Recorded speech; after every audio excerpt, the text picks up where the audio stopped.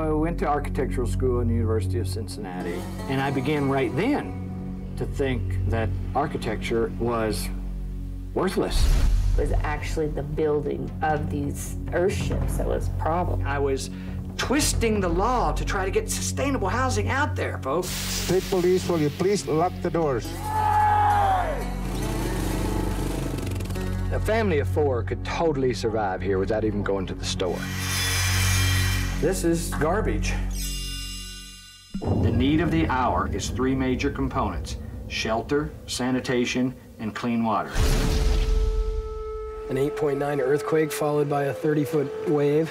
1 rupee per bottle.